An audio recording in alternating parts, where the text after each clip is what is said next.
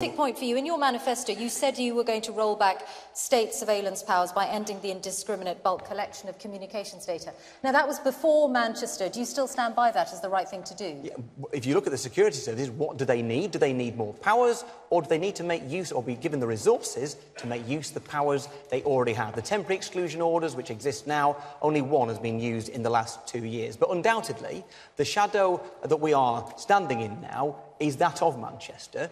And Manchester is my capital city. It matters to me.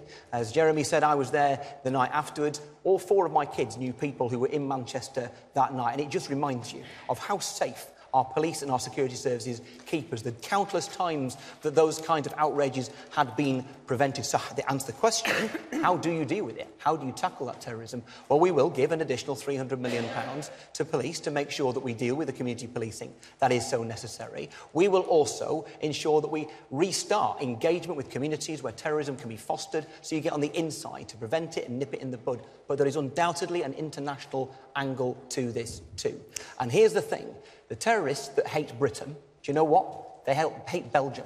They hate France. They hate Germany. They hate our way of life. They hate everything that we stand for. And just as we in Manchester stood together against terrorism, and across Britain we stand together against terrorism, so we must stand together with our neighbours, not just in this continent, around the world, with shared values to fight it. And that will mean diplomacy. That will mean all sorts of things, but sometimes it will take real, serious action. Sometimes it might even mean military action. You have to do the tough thing to defeat the terrorists. Paul Nuttall. Well, it's quite clear that the war in Iraq and the bombing of Libya was fundamentally wrong, because all we were doing is we were removing, yes, evil dictators, but it was quite clear that what was going to come next was going to be even worse. But that isn't...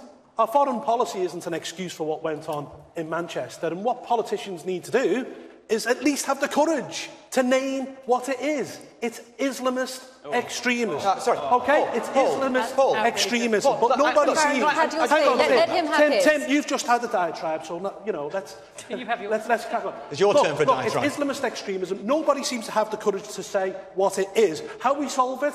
Well, we put 20,000 police officers back on the beat, 4,000 more on the border force. We tighten our borders, 7,000 new prison officers, because radicalisation is rife within our prisons. And I must say, I can't believe that we've allowed 350 jihadis to return to our country from Libya and Syria. I'm sorry, if you go out and fight or support Islamic State, you should have your passport revoked and you should never be allowed back into this country.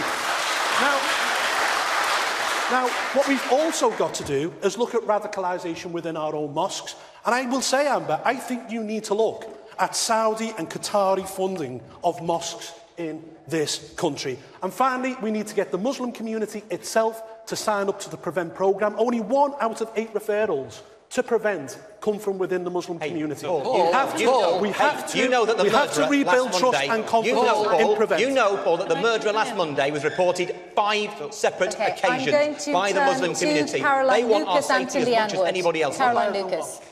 Well, thank you to David for the question, and it's an incredibly important question. And let me be very clear to begin with that people who commit the kind of atrocities like the one in Manchester are barbaric, and what they stand for is evil.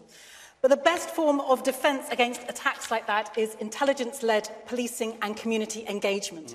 And the kind of response we've just heard from Paul, which seems to suggest that the violence in Manchester was somehow representative of Islam, I think is completely outrageous. There is no more representative of Islam than the murderer of Joe Cox was representative of the wider British public. So listen, I'm deeply concerned about the police cuts we've already talked about, and it's interesting that the Police Federation warned that those police cuts could be very dangerous.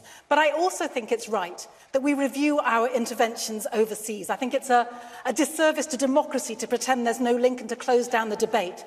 The former head of MI5 herself has said that the invasion of Iraq exacerbated the terror threat to the UK and was, in her words, highly significant in terms of homegrown extremists.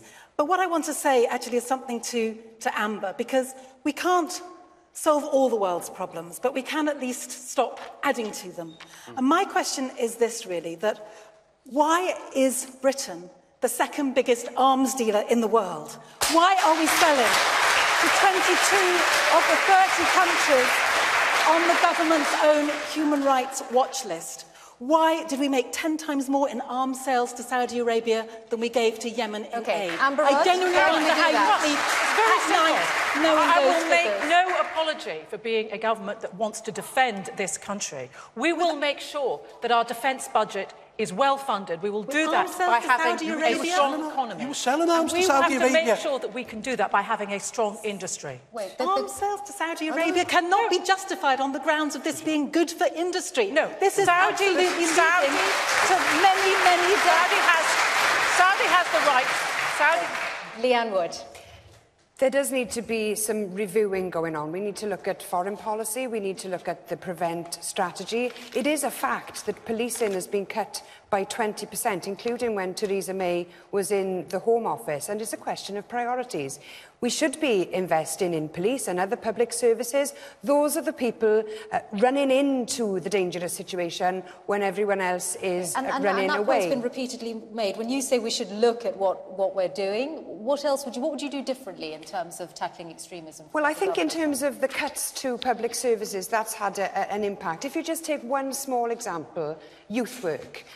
When you had a well-funded youth service, there were youth workers available to challenge the ideology of young people if it was going in the wrong. Are you saying austerity has made us less safe? I'm saying austerity has cut youth workers, and there are fewer people around to challenge the root cause, the ideology that spurs these people on. I used to work as a probation officer. Can I just finish making this point? I used to work as a probation officer. If we are interested in tackling the root cause of this problem, we have to understand what it is, we have to understand those ideological drivers, and they have to be challenged by people qualified to be able to do that. And by cutting youth workers and other public services, then you are reducing your ability to do that. And that is one of the reasons we are less safe. We have a small amount of time left. Can you be brief, Tim Farron? There's an awful lot of truth in it. I think the thing we need to remember, particularly when everything is so raw, just 9 days after Manchester, that there's a lot of finger-pointing going on. We all have ideas, and there's some of them different, some of them similar.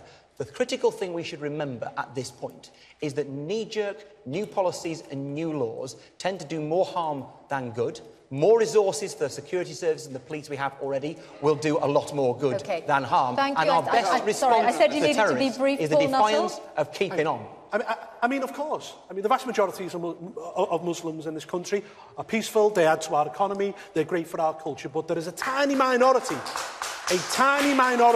within that community who hate who we are, hate the way we live, hate our democracy, and I've called it a cancer in the past. Radical Islam is a cancer and it needs to be cut out. If not, there'll be more attacks like Manchester. And you haven't ruled out locking up suspected terrorists. Sorry? You haven't ruled out locking up suspected terrorists without trial. Would that really make us safer? Well, frankly, I've said nothing should be taken off the table. As far as I'm concerned, you know, when MI5 tell us that there's a possible 23,000 jihadis out there who want to do us harm, I'm sorry that I was always... Let me finish. I always put Angus Robertson British lives over the human rights of any jihadi any day. I remember the question was about terrorism and extremism, and you notice that UKIP went straight for Muslims. Yeah. We remember it wasn't. It's my time to speak. Not my time to speak. It wasn't a Muslim who shot Joe Cox, one of Jeremy's Labour MP colleagues. It was a British right-wing neo-Nazi